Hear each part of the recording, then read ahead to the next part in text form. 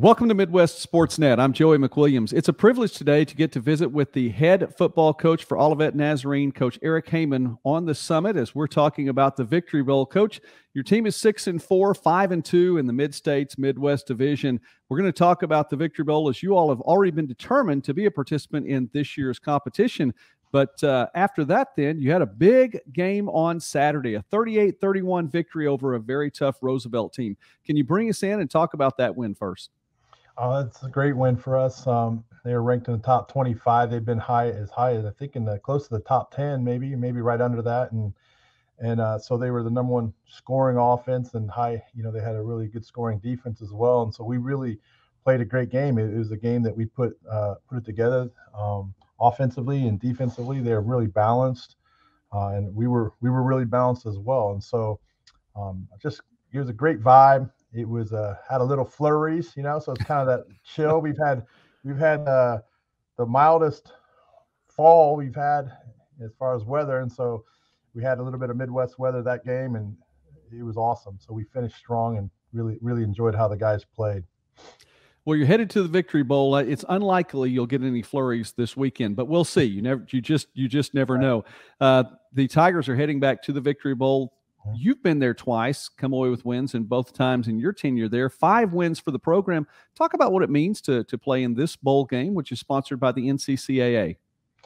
Yeah, I think it's just, to me, it's a great opportunity for us to be together another week as a team. It's a great opportunity for us to compete again, and it's been enjoyable. I've been to a couple here, and just been really great experiences. Been able to see different parts of the country, and our team loves to travel. We love to hang out and make memories together, and we make it fun, and then we like to play good football, and so we're playing a good football team, and so we're excited about the trip.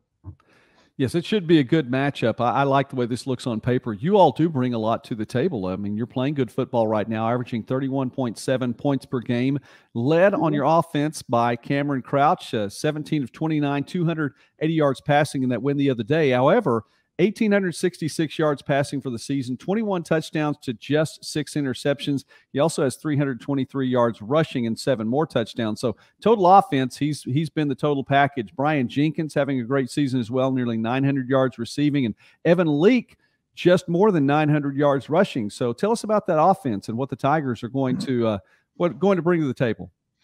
Well, I think we're a really good group. I think this group has been together for a while. Cam has been a really good quarterback for us. He's a dual threat guy. He's a good runner, probably more in a Tebow style than Lamar Jackson style, but he's a big guy, and but he can sling it. And so he had a great game. Really had one of his best games last week, and so really thought it came together for him. Brian he's an elite guy. I think he's going to potentially be an All-American in the NAIA. He's in the top nation of yards per catch. He's top in our conference, which is a great conference, and touchdowns receiving. And I know all the pros are coming to watch him, and all the scouts for every team has watched him practice this year. So he's a really great player for us. And then Evan Leak is a really good running back. He's very elusive, and he really doesn't hardly get tackled by the first guy. And so he's a guy that you have to have more guys than one tackle him. And so also, he's a dual threat running back. He can catch the ball. This last game had an amazing one-handed catch and then a stiff arm to get a really critical first down in the fourth quarter. So he's a really good running back, all-around running back for us. We're speaking now with Coach Eric Hehman from Olivet Nazarene as the Tigers will be playing in the Victory Bowl coming up on Friday. Right here on Midwest Sportsnet, and we enjoy talking about small college sports and more throughout the Midwest and beyond. So I encourage you, please like the video, share the video, subscribe to the channel. We would appreciate that greatly. Coach, the defensive side of the ball, led by a number of players. That includes Josh Miser, second on the team with 60 tackles. He also has 6 tackles for loss and 4 sacks too. And Vison Valoria, the player of the week, defensive player of the week in the conference after his performance in last weekend's win against Roosevelt for the season, 37 tackles, 3 tackles for loss, a couple of interceptions, a couple of pass breakups too.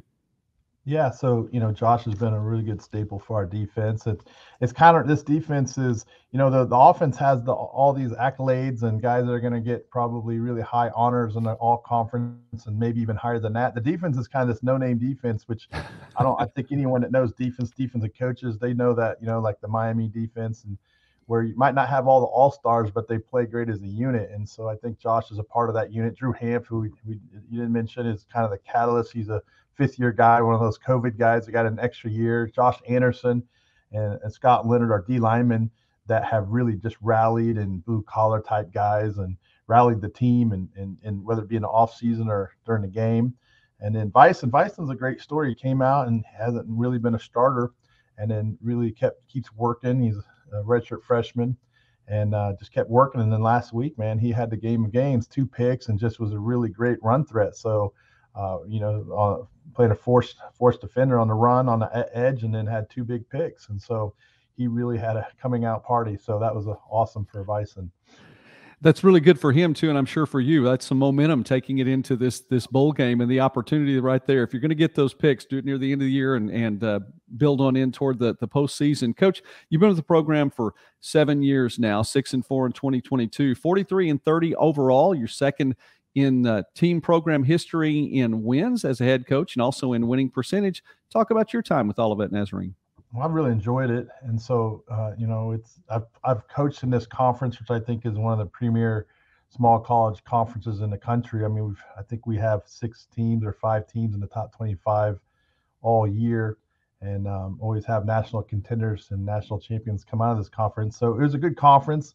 I feel like Olivet was a school that had played for a national championship in the 90s, but had really had a run of not very good. I think they had a decade of losing seasons. And so when we got here, we thought there was a lot of potential. And then I think we had 1 losing season. Then we've had all winning seasons since, and actually to the point where we had a undefeated season a couple of years ago and won a conference championship for the first time in 19 years, then made the national playoffs for the first time in 19 years. So we've been continuing that. We've had we had some situations this year with our player of the year, who's a quarterback, ended up getting hurt and things like that. And so you just got to keep going. And we've had guys that step up and really kept us on track of being a really good football team. And so it's been very, very neat, very good, great administration, school, great conference. And we've had just a tremendous amount of great players that have really put us over the top with wins and been super competitive in a really tough league. And so been a really great place and a really great time.